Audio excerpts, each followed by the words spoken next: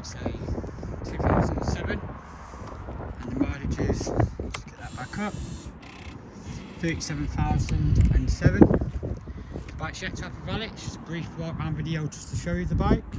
It's got a nice clear screen on the front, headlights good, so the fork legs, like I say, it just needs a valet, which then we'll do another video, another set of photos. Front wheels look in good condition. There's a few marks just on the side of the engine casing.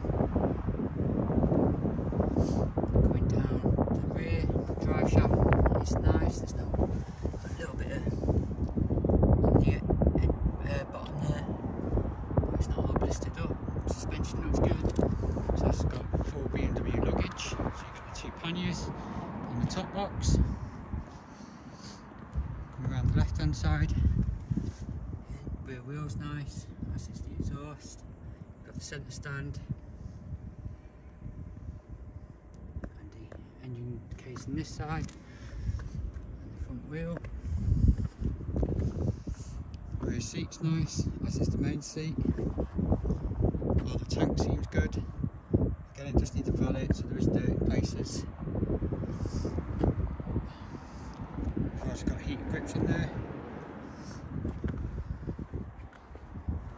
If you'd like to know any more about the bike or would like to come view the bike, it's at Ryder Motorcycles, Castle Road, Sittingbourne.